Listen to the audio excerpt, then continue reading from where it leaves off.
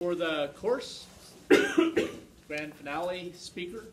So I'd like to introduce more formally Cam John, who was an MBA here once upon a time, and also a physics undergrad from the U of A, so once upon a time, and has had a longer journey since then through a bunch of jobs. I had mentioned the private equity firms, through Deloitte, through consulting, back through other exec training, and also now as a CFO with DICORP, local oil services firm. So Cam has a broad perspective, and he's been working on this perspective for a fair amount of time. He's been in finance, but he's been in M&A, he's been in this, he's been in management. So he's a good person to share, and also and one of you guys. So please welcome him.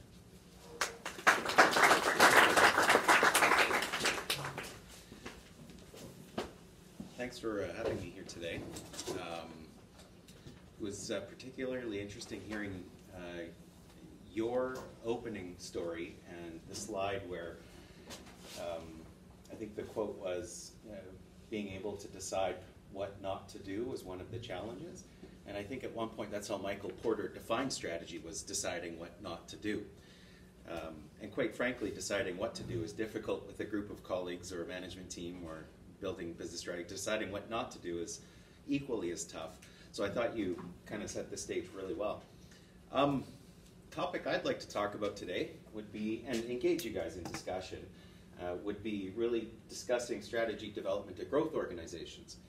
Often, many of the business cases that you see or read about involve multi-hundred-billion-dollar companies and takeovers with large strategies.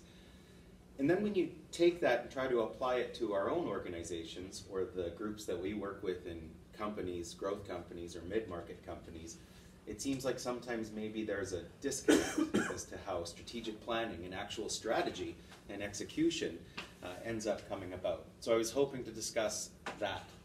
And that's essentially what I understand you guys were learning in this course. But at first, let's do some quick introductions. Dev called me out. I do have a physics undergrad degree and a couple of professional designations and an MBA here from about 11 years ago. But I'm a quant, generally, a numbers guy. How many other quants in the room? So about 45%, and the rest are all poets? Yeah, or both? Any both? Equally weighted? No, you're nodding your head. You're neither? No. Oh, okay. Okay, right on. Okay, because there's some parts of the presentation where I could dive into maybe some numbers or more technical, but given it's equally balanced, I'll try and balance the presentation that way.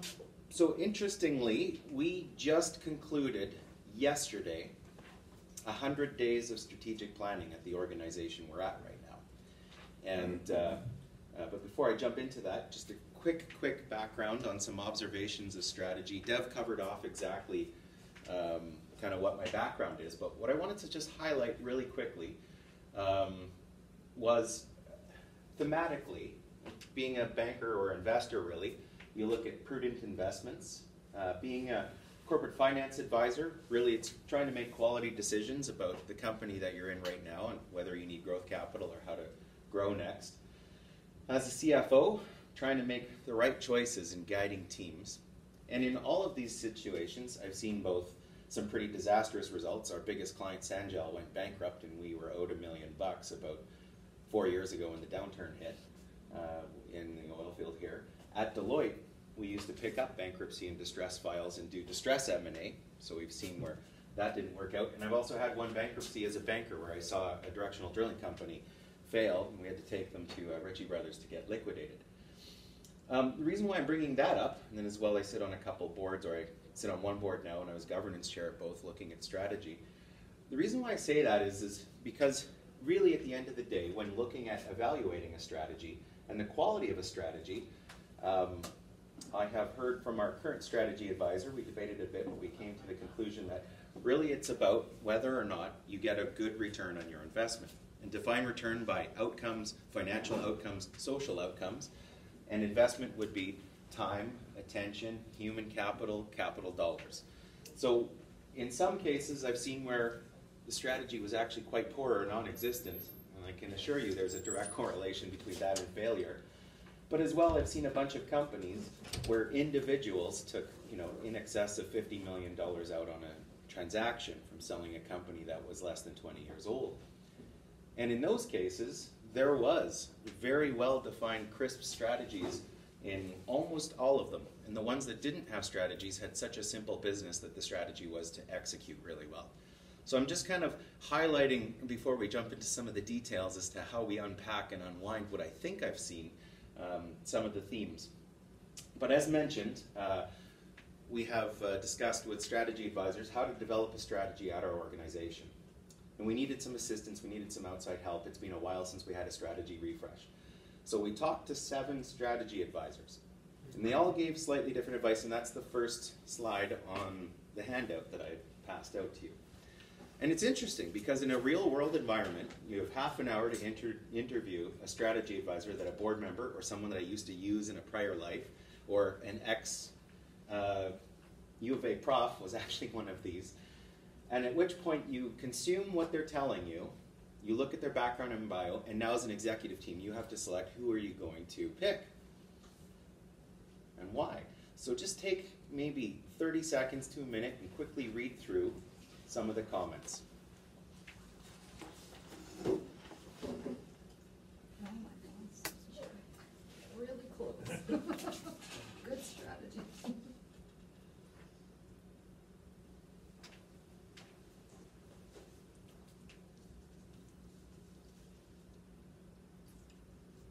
Just a cursory review. And if there's anything that jumps out at you, note it.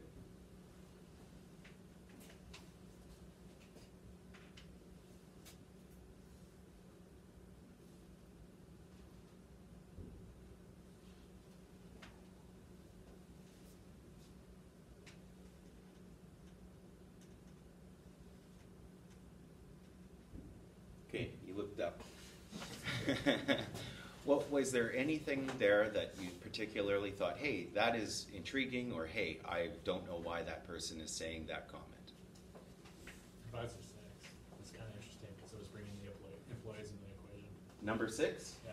Need clarity because you need employees to make decisions. Very good observation, I would agree. Number 6 was our second choice. We didn't hire them, but they were my first choice. Yeah. I didn't like the first part of number 6, where it said there's no right and no perfect in strategic planning. It seems like they're almost hedging and saying, hey, this could go sideways, but... It does sound like they're standing in the middle of, that's right. In fairness, though, is there a perfect answer, do you think? No. Somewhat subjective. Any other observations or anything that particularly stood out? Yeah. Maybe some of these here, and I'm just sort of reading the bold, but some of them have to do with like intangibles, so it's value driven in 5, and it's like about purpose in 7, and where maybe my cursory inspection of like 1 and 2, they're more tactical into tangibles. Get your accountabilities right. It's about engaging people, control the process. So those to me seem to be like 2 different perspectives. One was kind of conceptual, one was like very more tactical. Brass tacks. I agree. Our observations and our selection in the end, we ended up using Advisor 2 and Advisor 7 for 2 different reasons. Advisor 2 is the ex-U of A prof who actually helped us form a basis and do an environmental scan to understand what we needed to do next. And Advisor 7 is the one who ended up helping us actually deliver strategies for our different business units. Advisor 6 was my first choice that you point out, so you and I must think alike. Advisor 7 was picked for a very specific reason, and in hindsight it makes a ton of sense. They said start with a focus on purpose, then to strategy. I'm at a 60-year-old company. The founder is the CEO's grandfather. The CEO ended up buying the company about 10 years ago. He's a good friend of mine. He's a very smart guy. Understanding your purpose, though, for an inherited business or organization and crystallizing it is often, from what I have seen in multi-generational family-run businesses, where there's identity, there's personal net worth, and income tied in, unlike regular CEOs where personal income, maybe some net worth, usually no identity tied in. So with the identity part, the focus on purpose then to strategy really stuck out to our CEO, and he thought, let's use that. So we did.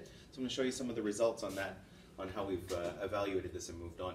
By the way, there is no right answer. It's all highly subjective. An oldie but a goodie, a favorite, pick a direction and implement like hell. Picking a direction is completely subjective, and all strategy is a bet, and you do have to execute like heck to get there. But the decisions on how you execute get there, and quite frankly, even in our observations, what a preference would be or what you saw that there were divergent, even in the room we probably wouldn't have picked the right strategic advisor. And then once you do the work and you're with the management team, do you think everyone's going to be aligned at every step along the way? Probably not. So let's take a look at what we did to try and find alignment and to hopefully come up with this strategy. But before we go too much further, I'm going to contrast those strategic advisor recommendations from a framework that I used to use at Deloitte. Very interestingly, most of my clients were north of 100 million in revenue. Some of them were 1 or 2 or 15 billion in revenue. And when they asked us to build strategies for them or with them, it was often to do this sort of framework. And that's the second one that is in the handout there.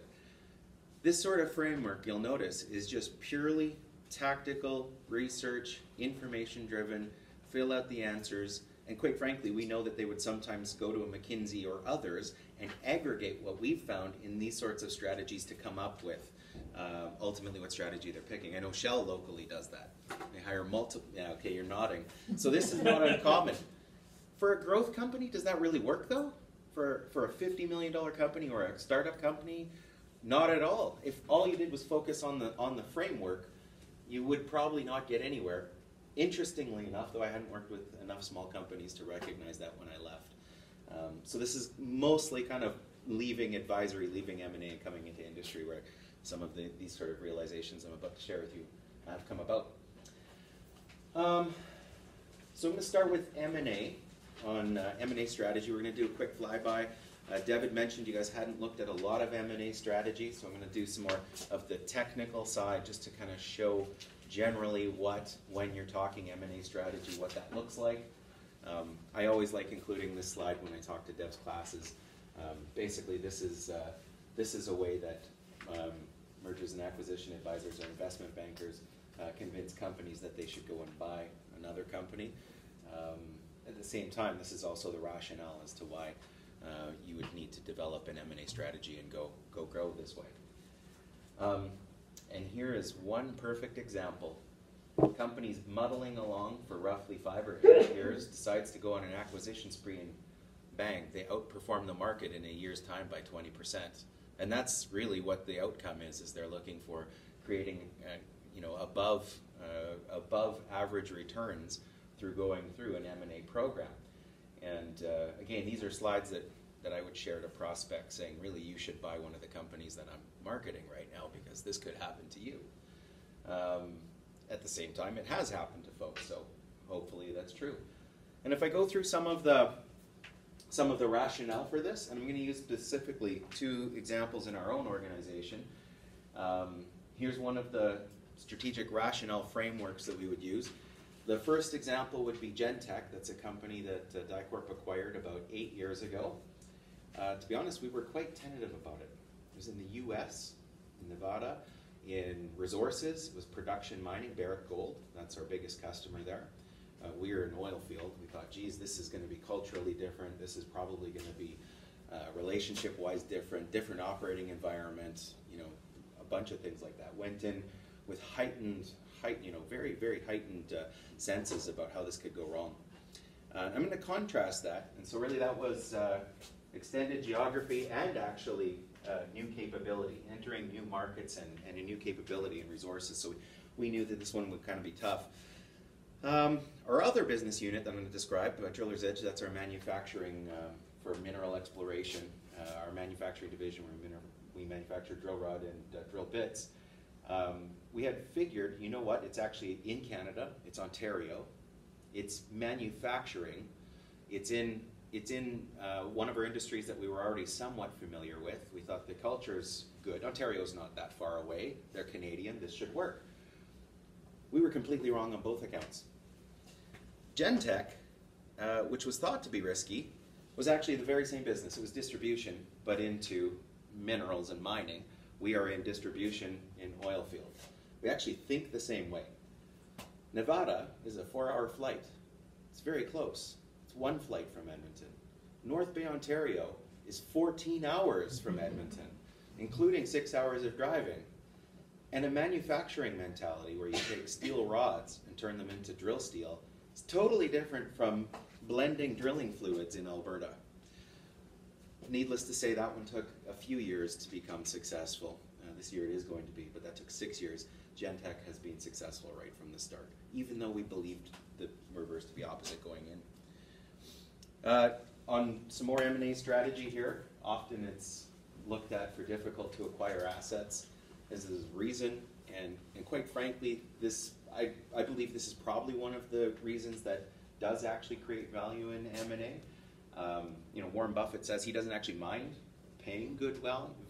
Goodwill is one of those assets you never have to reinvest in, unlike property, plant, equipment, and buildings. And as long as you treat it well and you understand what it is, it continues to really kind of foster the business and ensure that earnings continue. And this is essentially what we had looked at acquiring when we acquired Driller's Edge in Ontario. What we didn't realize was, again, just some of the cultural or off-balance sheet items that we hadn't quite figured out yet. The next, was there, do you have it? No, You're familiar with culture clashes in M&A. Yeah, okay. And this is quite common. And then synergies. Everyone has heard about synergies before. 1 + 1 = 3. This is one of the slides where you could almost not fail as an M&A advisor saying, really you should do this deal. In hindsight though, as a CFO, if we look at, and this is also on the other handout there, if we look at lower financing costs, I'm going to have to suggest that by simply diversifying, and going from pure play to multi-business, sure you're bigger, but generally a pure play, well understood, strategically aligned business that can attract capital to different capital providers that has a clear purpose will often succeed in lower financing costs than just bigger. So I'm not so convinced that that's true. Next one, rationalize property, plant, and equipment. If you have redundant assets right now, get rid of them. It's only killing your return on investment. And shareholders don't really like extra buildings or extra snowmobiles or whatever is lying around that you don't need. So again, does it take an M&A to have to do this? Another one would be elimination of duplicate costs or really just becoming efficient. Again, I'd suggest that if that's the case and you don't have the depth in your organization to understand what costs should be there or not, you probably need to be looking internally first. So I am a little bit poking holes in this slide, which was often presented as a rationale for mergers and acquisitions. And here's some more information.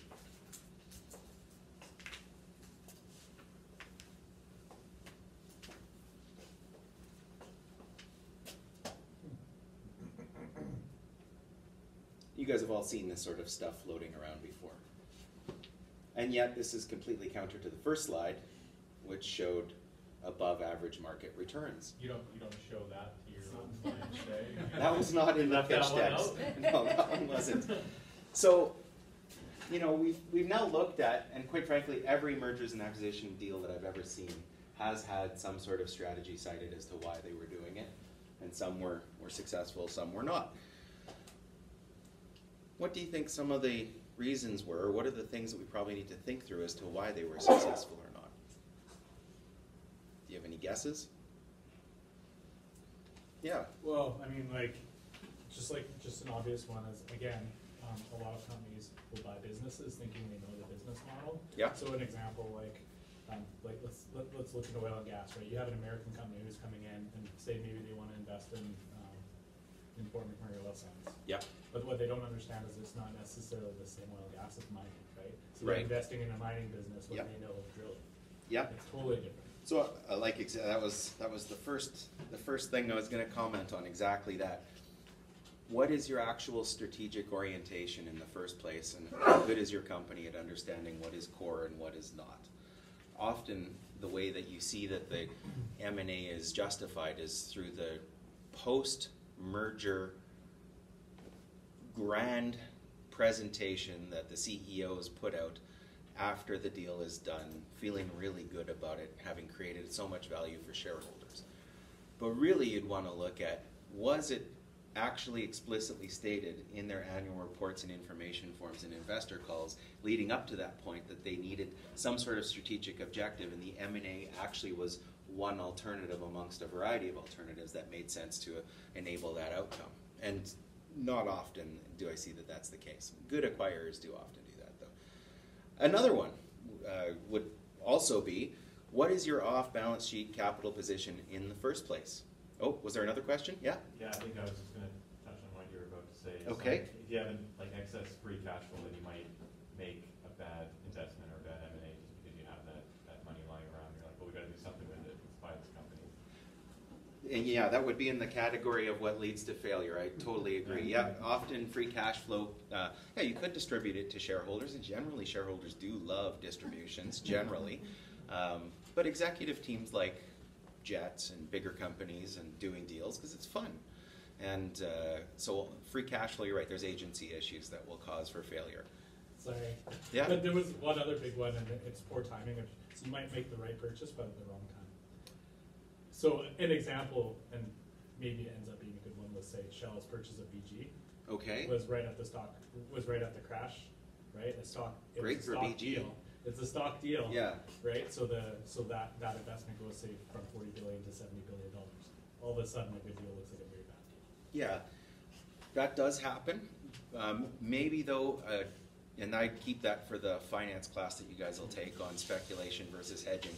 I'd suggest don't time the market. And if you were waiting and you thought it was a good deal, or you get irrationally exuberant because of market conditions, which also happens, again, does the strategy hold in different cycles of the environment? And you're right, if they hadn't looked at that, then that could be another cause. But one other one I'd suggest looking at before jumping into M&A was, what are your off-balance sheet items in the first place that you have on that left side, the green box? What are your actual processes? What are you good at? What is your core? What are your people like? Do they have a strategic mindset? Do they understand these sorts of things? Go into an M&A knowing what that is in the first place, in part because you'll probably need to use some of that off-balance sheet capital to actually spend towards making sure that you're investing into the deal to make sure that it works successfully after. So let's take a look a bit more at this then, and let's discuss some process and some people issues or matters. Okay, so this is an actual textbook from lying around here from about 12 years ago when I was here full time. And I photocopied it. This is the one we actually used in our strategic planning this year. And really it's just a framework for hygiene. All frameworks work. This is your typical Porter's 5 forces right here. This is your SWOT. And the reason I brought it up was because I've used it several times. I've used it for clients, I've used it for past organizations. I actually believe this works. Interestingly enough, other people have different frameworks within our management team and on our board who also believe they have frameworks that work. There is, just like we were describing earlier, there's no one strategy that is the perfect strategy. I'd suggest to you there's no one framework, but having a framework allows people to then understand what it is you're working towards and what you're going to be doing next. This, I felt, has helped us in our last go-around in this strategic planning, initiative that we had over the last year. And this is the summary of the result of the actual report. We hired a BCom summer student for 4 months to collate and collect information from our executive team and managers. He used, you can see the Porter's 5 forces here. You can see our SWOT here. You can see there's some really interesting spider diagrams here. And the whole concept was we wanted to come up with essentially a 2-page summary for our board. In the 5.5 years I've been at DICORP, I'd say this is the first time that we actually had full management alignment on what was true, what wasn't, what was hearsay, what was not, because this was the time that we actually had bit of a process and a framework to collect everything, to cast all nets, to dispel all myths, to seek disconfirming evidence, and to actually give everyone a voice. And in this one, what I found to be particularly interesting was we had heard from our sales folks, oh, there's price sensitivity, buyers are huge, there's low cost of switching, this is why pricing is such a difficult matter. And I come from Deloitte Advisory, where we used to charge thousands of dollars an hour for what we felt was a good value of dispensing ideas. And here we are selling what I believe to be world-class rods, where I feel we should be getting a higher price. And actually investigating into it a bit further, I started to realize and see the information and actually see third-party research that suggested this is accurate. And the next slide shows the research that helped convince me. Similarly, industry key success factors, fewer defects is important, but you need to balance with efficiency. And we saw how actually one of our competitors had completely invested into automation, had lots of less labor costs, but when the mining industry hit a downturn back in about 2012, they were left with this massive capital investment with huge debt burden, and they couldn't actually respond to the changing industry conditions. So you got to watch that as well. And here's the, I guess that's the spider web diagram that came from a third-party research group that showed, price sensitivity, buyer size, low-cost switching actually being meaningful in this industry. So it kind of helped us to all understand, okay, what are the things that we need to do to then hopefully win on these forces to then be able to compete. Yeah, and I'm not going to present our full strategy. That's still with our board, and it's a little bit private, so I'm showing you kind of the punchline before. And here's a bit of our SWOT and some strengths, some positives and weaknesses. And again, just a couple of other things. One of the other big conclusions that we came up with and we understood was we still have, I'd say, some of the lowest defect, highest quality assured manufacturing in our drill rods in Ontario. And we never really quite put put a name around it until this process where we all work together. We knew we had phenomenal rods. We knew we had low failure rates. We knew customers loved it. But it's not like we were building them out of titanium or doing something truly leading edge technology. And we couldn't really say they were the best rods because they did have the same inputs with the same steel from the same, I guess, base suppliers, like all that same stuff. But we did have manufacturing know-how, process, people with 30 years of manufacturing experience on staff. And it really helped us to then better understand how do we differentiate ourselves in the market, which we also figured out and we realized by looking at a few websites. Some of our competitors, folks who are half our size, actually had much, much better marketing material out there.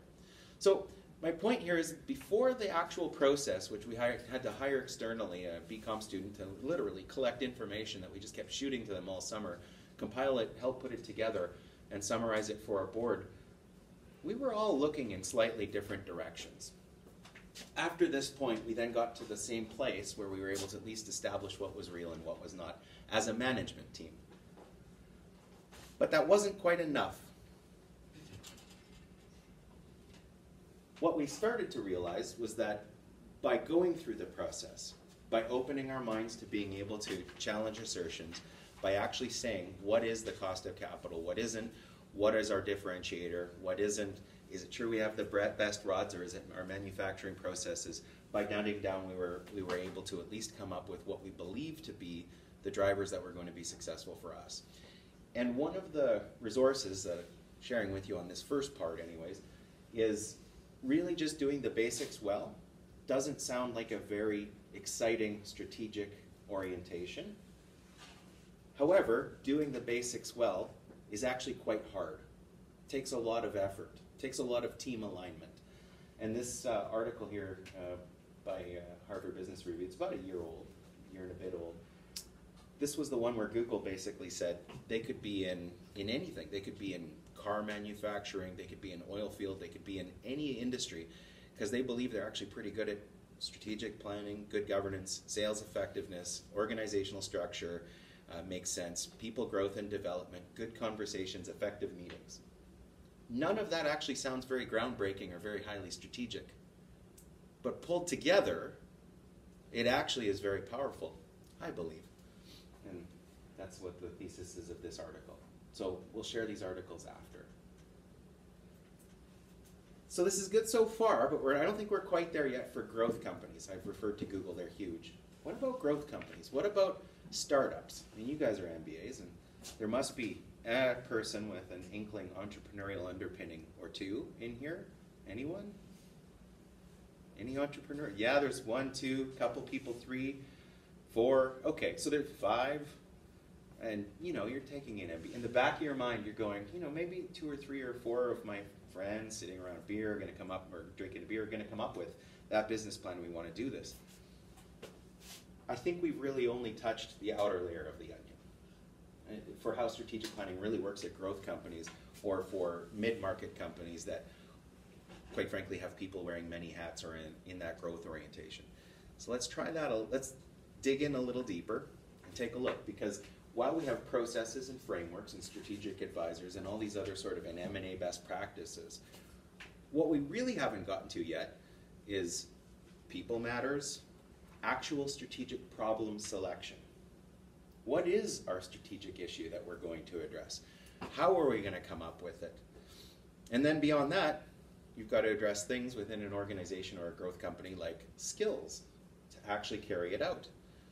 And then awareness of other things such as politics, seniority, people involved. All of this managed, I believe, is largely a part of being able to conduct strategy well in a growth organization. And I also think this is probably one of the tougher areas. So I'm going to do my best to address it. It's taken me kind of 5.5 years in industry to come to these conclusions, so we'll continue to dive in a little deeper here. But maybe I'll pause. Are there any questions up to this point? Anything to reconfirm? I see you nodding, Dev. No, it's people are interested, so they're just waiting for the next slide. Okay, okay. And feel free to pause me or ask questions along the way too. In what ways can management recognize the nature of strategic problems? I'm just going to draw something on the board here. There's a pen too up front. Okay, perfect.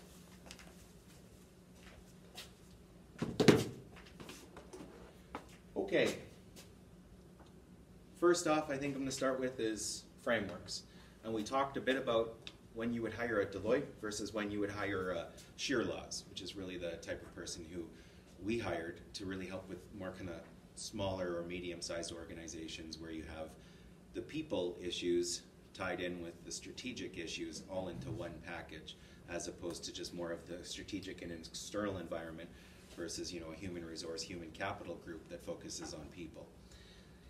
And I'd suggest that those frameworks and how you approach them actually varies quite a bit on your company size, your growth, your history, the nature of the people. If you're all a group of 5 MBAs and everyone's being trained in the industry and it's a startup, that's a lot different than if you are at a software company. There's one person who understands what it is the technology is, then there's salespeople, and quite frankly, quite a bit different from, you know, trying to do something more conventional like starting up a wildcatting oil and gas firm or collecting a group of folks who are operating equipment in the oil field. Very, very different frameworks used at different times, and the company size and company culture, I would suggest, will influence or orient how you approach strategic planning. The next one, the layers, I found this to be one of the most interesting parts that we had discussed in our last strategic planning process here. It goes something like this. It starts with your purpose plus core values.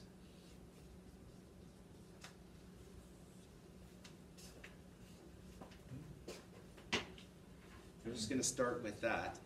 Everybody familiar generally with a purpose, which would be typically defined as how others see you or your customer sees you, and then core values. And core values would be the impact that you're actually trying to bring about. The next one would be vision. This one is a picture of the future. What you actually want to be when you achieve. This is the internal one, that you take the external vision, or the external, purpose, aligning it to the internal vision.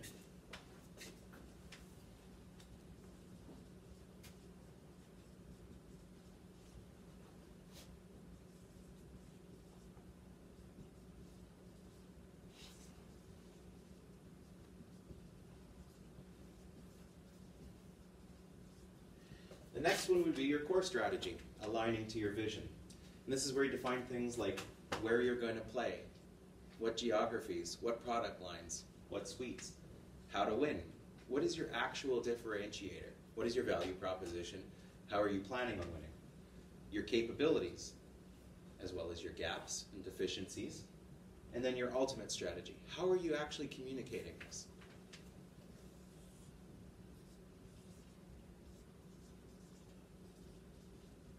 And then from there, which ones are your operational tactics and which ones are your priorities?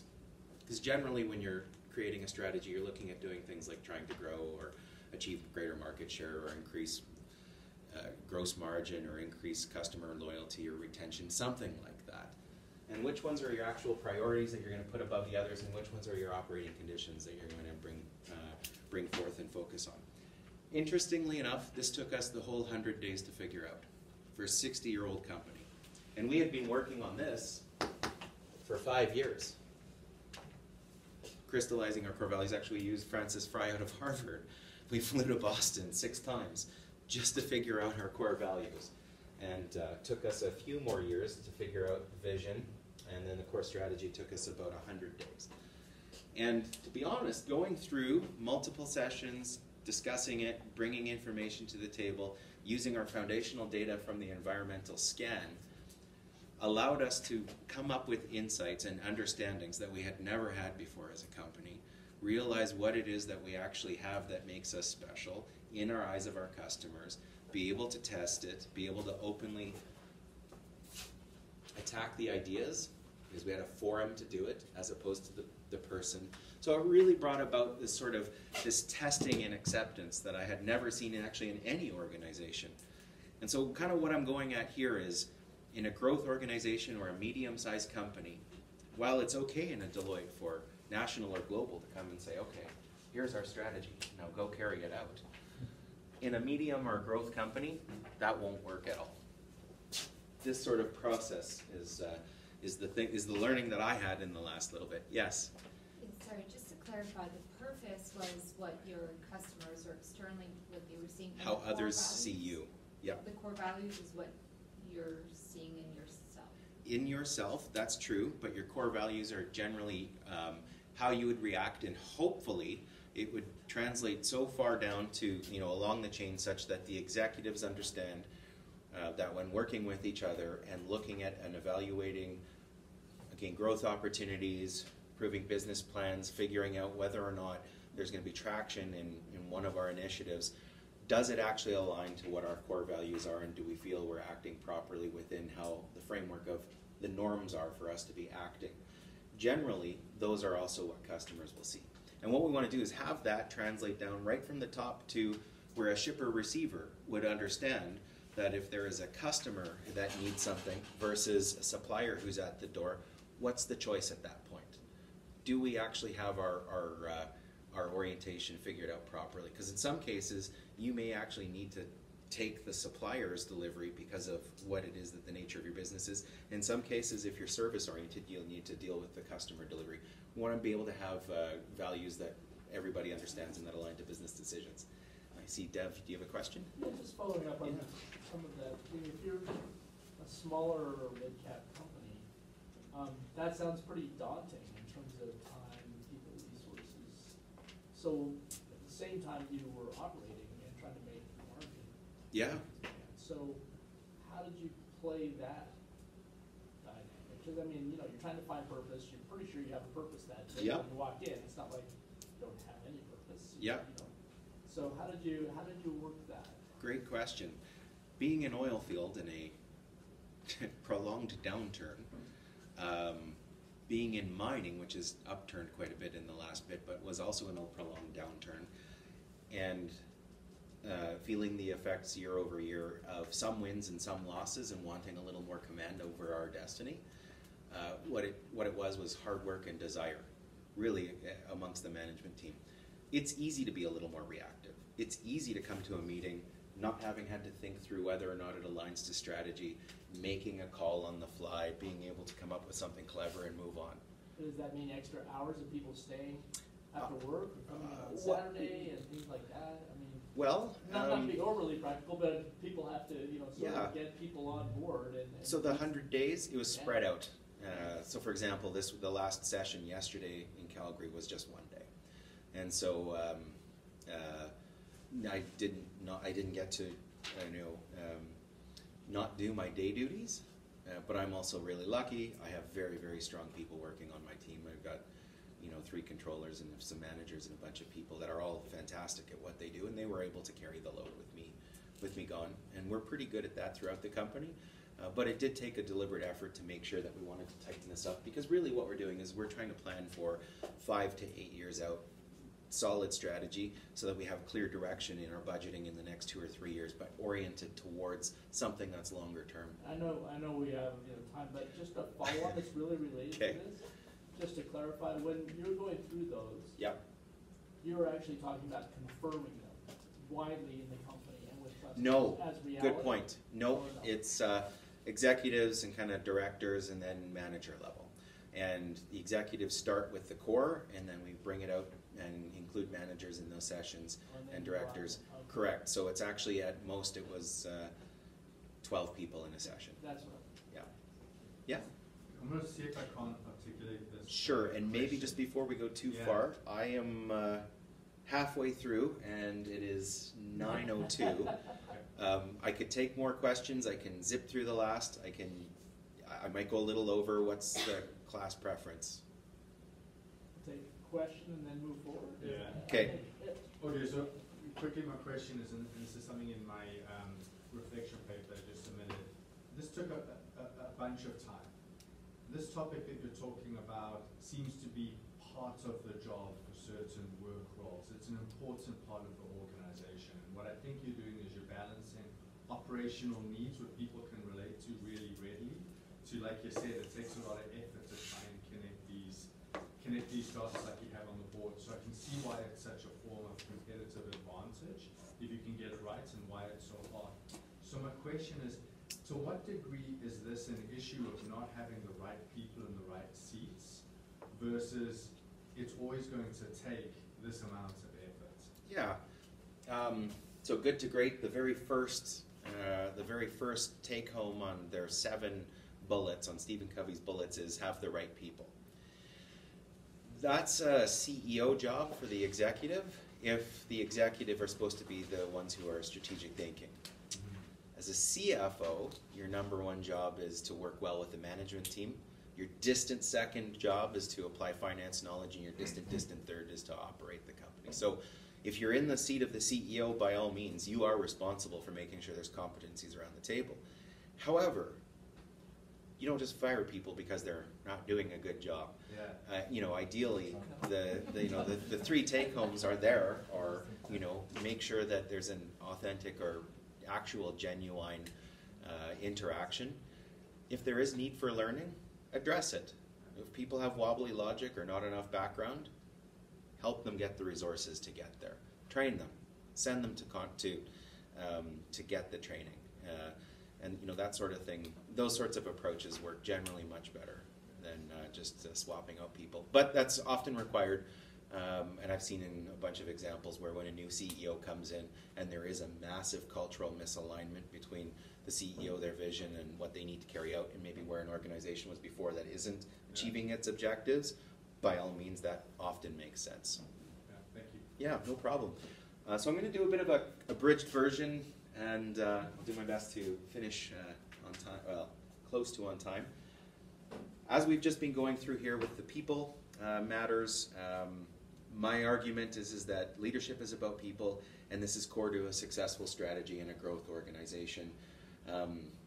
Problem identification and accurate problem identification for a winning strategy is influenced by leadership capacity, which is, I think, your comment on the people at the table. Do they have the capabilities? So this is really one of the tools that was used in our organization by our strategic advisor. And the concept here was the growth journey. Very quickly, you start up, you feel excited, and then there's these walls, which are the kind of, this is the point where you actually think you have something. Now you have to quit your day job. Do you? And so there was this concept of you feel excited, it goes into frantic, now you're investing, maybe you're leveraging up your house, putting money in. good times, relaxed, payback. All of a sudden, you know, cottages, cars, and boats are in your life at that point as an entrepreneur or a growth company. Then things start to change a bit. You realize your overhead is higher than it should be, and those gross margins that were coming in are starting to get eroded, and you can't keep a handle on all the different customers that are out there. And then ultimately you come up to these points in time where then you realize you have to kind of pick a direction and be able to actually execute on it. And where I was going with this is, if this is one entrepreneur's journey, generally all of your executives and probably your entire executive committee are also going to be feeling this, and they're all not going to be on the same page. It is highly complex to actually manage all of these different people, these orientations, feelings, and this, quite frankly, is just part of any growth journey. So I got one last thing I wanted to draw here, and then I'll wrap up really quickly. And this helped us quite a bit.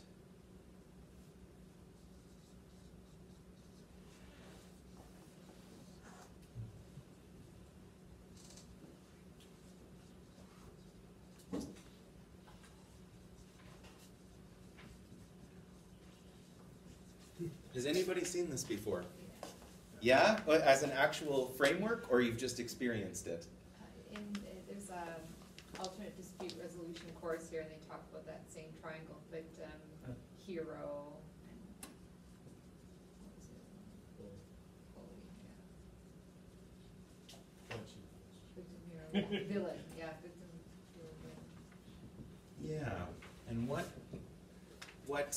helped our management team realize is it's very easy to fall into the drama triangle, especially when you're dealing with people, especially when you're coming about new and scary instances such as strategic planning, which could change the direction of an organization, change the framework of how we think, and quite frankly, change the outcomes for all of us. We had to refer to the drama triangle many, many times. Luckily, what's happened is it's gotten to the point where it's not a gotcha, it's a gentle reminder. And what we're trying to do is come up with, this is where the answers are on how to fix this.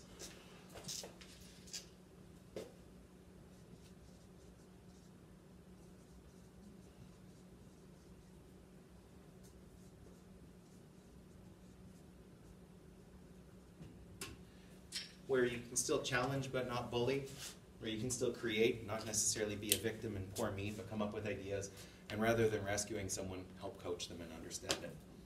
And the concept is it's these kind of emotional zones of self-regulation which come into a highly charged concept like strategic planning, which really impacts your future quite a bit. Dev, I've reached the time now. No, 10 more. Okay, is that okay? Okay, because I have a bit more on how we've been managing and addressing this. And really this talks about mobilizing groups and implementation. And I'm not going to go into any formal frameworks for implementing. I had, I think, a number of years ago when Dev first invited me to come out, and I saw at Deloitte it worked really well with billion-dollar companies or large transactions. In industry or with growth companies or growth organizations, I found that it's very important to have frameworks and it's very important to have informal techniques, but building stakeholder mandates, generating action, and developing consensus is, in my view, as core to a successful strategy as developing the strategy itself and writing it down. Oh, what's... No, we were just saying, hey, we got it. You got it? We're talking about our own project. Oh, okay. And did you guys cover this off already, this sort of stuff? Well, this was like stuff that we had core to our project. Okay. For an organization that's in a growth phase, essentially. Okay, and did you guys come to a really good conclusion on how this all works, or are you wanting to see my version? Oh, I'm curious now. Okay, sounds good. Just a couple takeaways, a few. There's 3 big ones. And the first one really is on focus, and really the language and expectations of the executive team need to be strategic, while the language and expectations of the front line needs to be operational. And it comes down to this concept of requisite uncertainty. And this is really the table here, where essentially the performance of frontline managers and people who are throughout the organization actually executing, actually talking to customers, actually ordering, It needs to live up to the strategic commitments of the executive team. This understanding is essential and brings alignment from the organization up at the top right through to folks who are new or at the lower levels. And what it does is it helps to clearly align interactions so that it is clear what people's roles and responsibilities are. Secondly, what it does is when you do this sort of thing, you bring clarity to what the strategy actually means to different groups of people. It needs to be distributed and be able to be articulated right through from the bottom to the top of the organization, not just in one management team member's head or just the CEO's head. If that happens, there's a good chance you're probably not going to be able to even start with this sort of focus and this alignment and the right language. The second one would be investing in partnering. Our highest performing business unit by far has been our frac sand transloading group. And quite frankly, our VP there and I and the management team were quite open, had many discussions, talked about strategy quite frequently, looked at market dynamics, brought ideas to the table. It's not easy.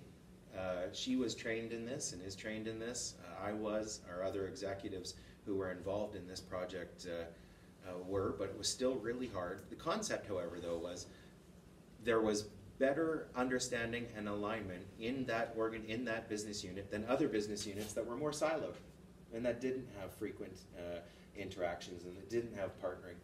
And the concept here, and really I guess the tipping point would be, and I'm going to go to M&A first and then back to organizational and organic growth.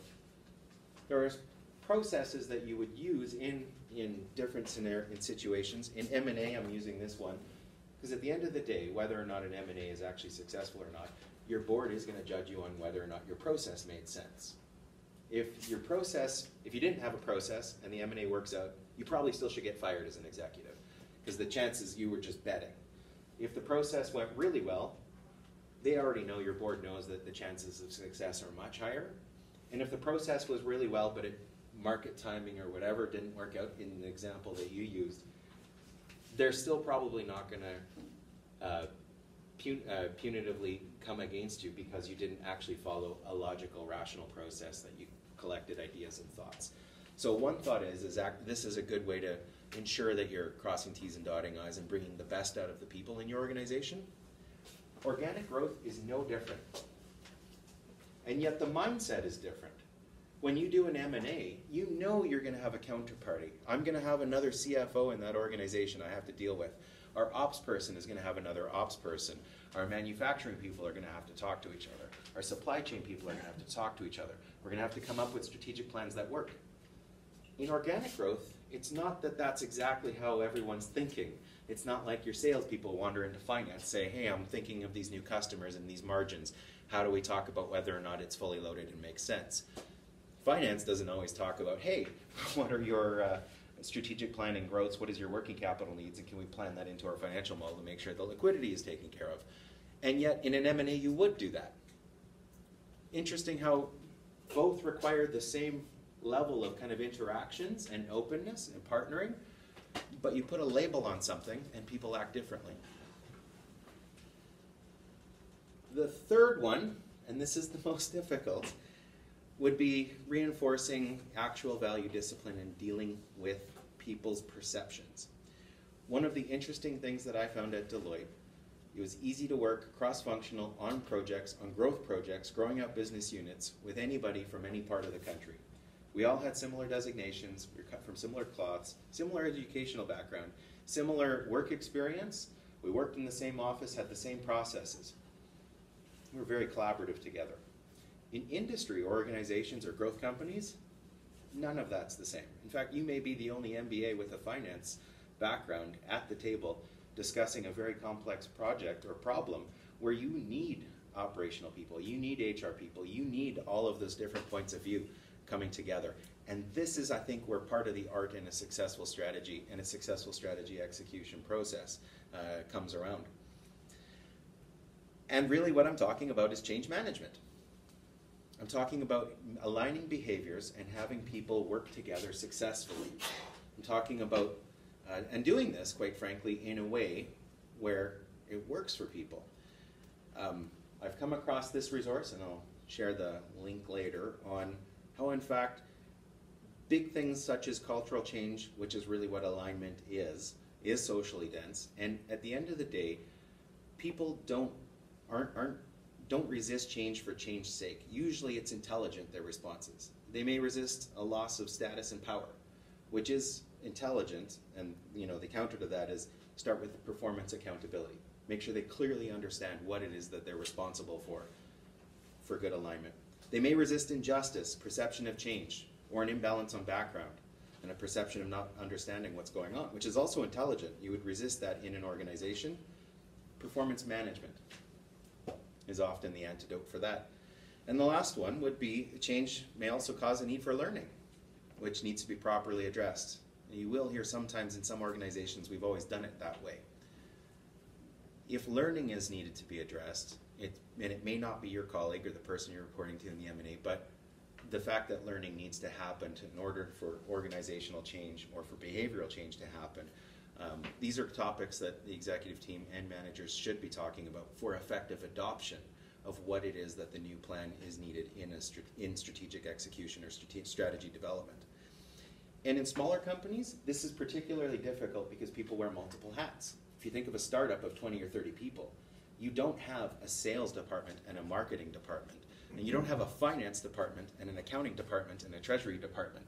And you don't have, I can go on and on, supply chain and operations may be in fact the same. So now what you're talking about is how people spend their time, which is even a little bit more challenging, which is also why processes like this and understandings like this are so important when developing strategies. In conclusion, another Harvard Business Review resource that was actually just came out this month talked about essentially how collaboration is a socially dense,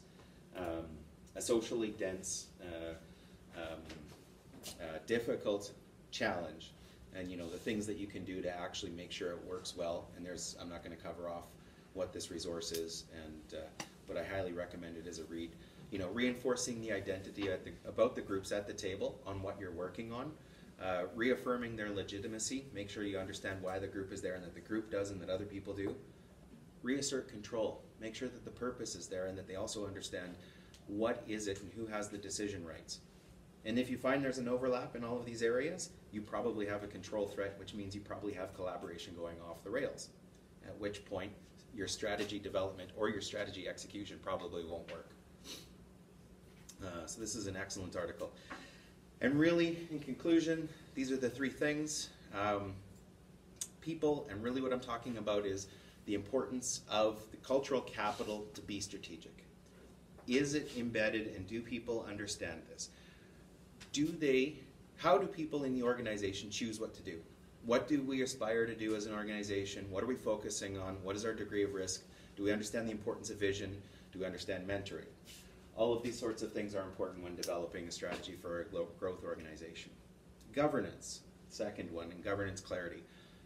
Is the strategy a direction articulated by management, vetted by the board, or whoever owns the company, and is the direction set amongst a variety of options? You need this sort of clarity in order for people to make decisions, as you pointed out. And then the last one really is just process. Do you have a balanced view? Do you know where things could fail? Are you looking at just the positives? Is it half-baked early opinion that you're basing your decisions on? If you can figure out these three keys, I'd argue your growth strategy and your growth company is probably going to succeed. And in the words of the Shopify CEO, he said what he looks for in his organization as he leads it is he wants to be on a journey doing something difficult with his friends. And I think if you feel that way, you're probably on the right track. A couple more questions, folks? I'm just really curious, when you were talking about the drama triangle, is that something you actually discuss with the leadership? Did you draw it out and say, Bob, are you a bully today? Or how can we make you a challenge? How did you approach that? How did you find success with the drama triangle? Levity helps. A big smile, a high five.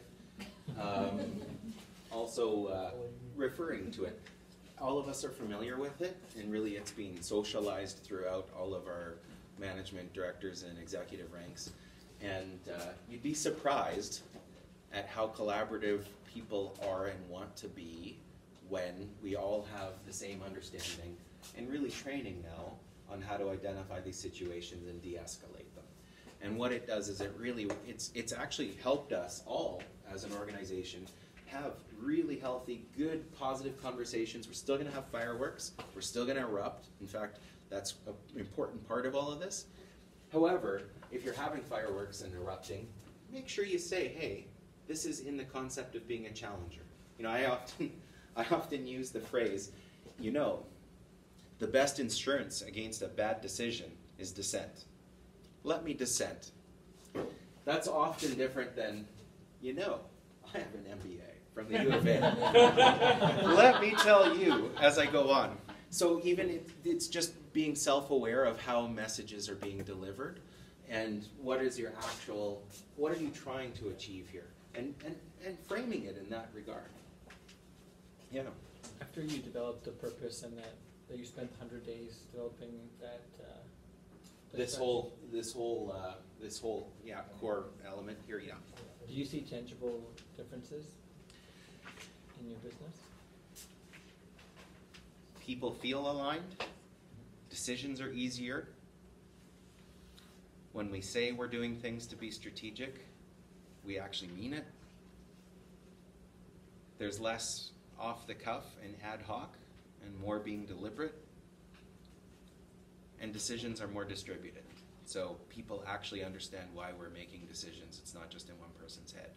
So that those are all intangibles, but I would also argue as a team, those are the tangible things that you actually need to see to be successful together. So those are the outcomes we've seen. Our financial results, that'll remain to be seen. And really, this is not supposed to be impacting budgeting in the next year. It's an orientation for kind of 3 to 8 years out is the thought where we want to be. Yeah. I'm just curious, were you guys influenced by Roger Martin's book, Play to Win? And you're getting into where to play and how to win. That's the book we all read going into this. Okay. Yeah. Yeah. Was there a part from that you saw that ties into all of this? No, but that book so I worked for ACCO, and that book was also used when setting strategy about 4 or 5 years ago. Right now, for like developing winning aspirations, I just sort of recognize the language. I'm curious. Yep, that's one of the resources we used. We used a whole bunch. We used a mosaic of resources. And people were encouraged to share what it was that they thought was a good strategic framework or a good article or other things like that to help kind of bring all of us to the same page. Sure. Yeah. How dynamic is your strategy? Yeah. We are aiming for it to be fairly dynamic. At the same point, we use our board, I think, quite effectively, where we try and focus on strategic issues when we're discussing with them. And at the end of the day, it's hard to have a conversation with board members if you don't actually put 4 walls around it, a deadline, publish it, produce it, put it out there so that you can debate it. And there does have to be a point in time where you pin it and produce it. So we are still doing that. That said, our process is dynamic. When we look at where investments are going, that's a continuous process. When we look at whether or not our actual strategy and what we need to do for core strategy, I would argue, no, that's not changing. That is the one that we're looking at where investments can go, whether people and new hires are aligned, that in fact we're planning to build that way.